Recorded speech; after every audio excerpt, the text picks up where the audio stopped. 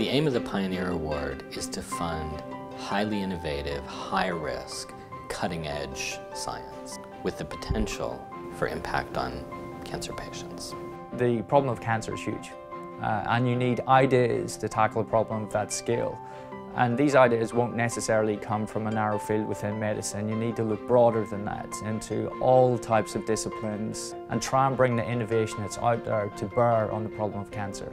We've assembled an extremely diverse panel of demonstrated innovators. People who have had highly creative, highly innovative ideas in the past are likely the best to judge whether an idea is highly innovative in the future.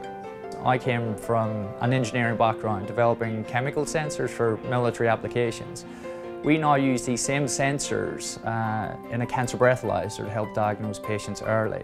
And I think that's the type of innovation that we're trying to find from others in the Pioneer Award. When we were on the panel on pitch day, it was tremendously exciting. And for the winners, the thing that really stood out was the degree of innovation. Using E. coli, salmonella to help fight cancer. And one award where you could use a palladium pellet implanted in the brain after surgery to stop brain tumours coming back again. The Pioneer Award is revolutionary in the sense that it doesn't require you to have a lot of data.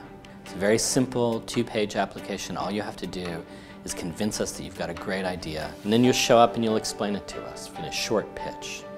We'll give awards out 3 times a year. That means that the longest it can take from the time when you have the idea to the time when you know whether you're funded or not is 4 months, because innovative, creative ideas are ideas that need to be acted on fast.